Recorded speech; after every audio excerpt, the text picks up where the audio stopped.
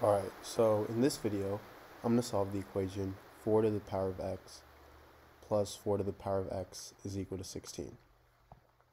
So to solve this, I'm going to first factor out 4 to the power of x. So I get 4 to the power of x times 1 plus 1 is equal to 16, which turned to 4 to the power of x is equal to 8 by dividing both sides by 2.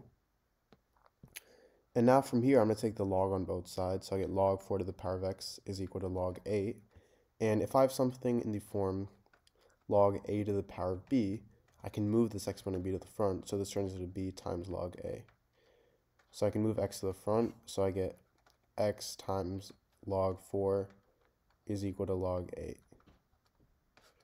Now if I divide both sides by log 4, I get x is equal to log 8 over log 4. And now log of 8 I can rewrite as log of 2 to the power of 3. Log of 4 I can rewrite as log 2 squared. And I can move 3 to the front, move 2 to the front. So I get x is equal to 3 times log 2 over 2 times log 2. I can cancel these two log 2's out, so I get x is equal to 3 over 2. So this is my answer.